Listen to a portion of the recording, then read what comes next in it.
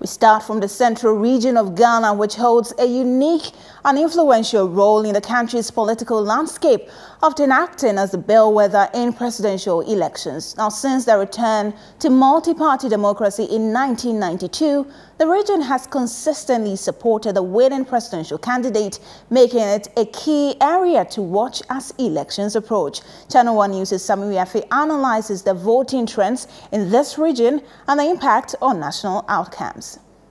With 23 constituencies, the central region is a critical swing area in elections, known for its decisive and unpredictable voting behavior. Since 1992, the region has consistently supported the eventual presidential winner, making it a top target for both the NPP and the NDC. A diverse mix of urban, semi-urban and rural area reflects the broader Ghanaian electorate, drawing intense focus from political parties and their campaigns each election year. In the 2012 election, John Mahama of the NDC won the presidency as well as the central region, playing a crucial role. Mahama defeated his main opponent, Nana Akufo-Addo of the NPP, by some 62,339 votes. The tables turn in 2016 when Nana Akufo-Addo, representing the NPP, claimed victory in the region with a margin of 91,406 votes. This swing was key in Nana Akufo-Addo's overall victory in the national elections. He also won the 2020 election and retained the presidency. As the country prepares for the 2024 election, the central region has once again set to play a critical role.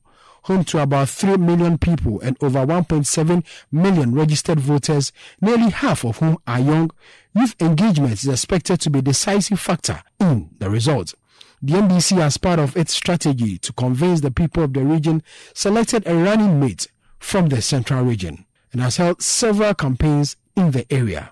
The party's regional chairman, Professor Richard Esiedu, says they are poised to recapture the central region. As I've had the occasion to say many times, we in the NDC in the region are working around the clock to secure 7 more parliamentary seats to bring to 20 the number of seats in the NDC in the central region. On the part of the NPP, the party believes the unprecedented development it has brought to the region has impacted positively on the life of residents.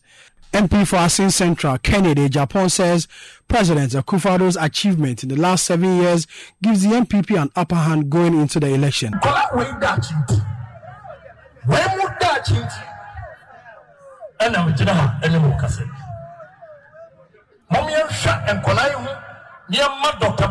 Opportunity. If he said,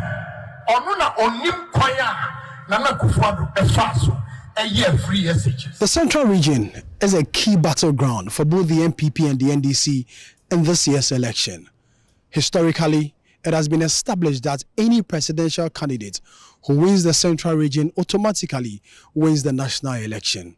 December 7th will determine. For ChannelOne News, my name is Sami Wiafe.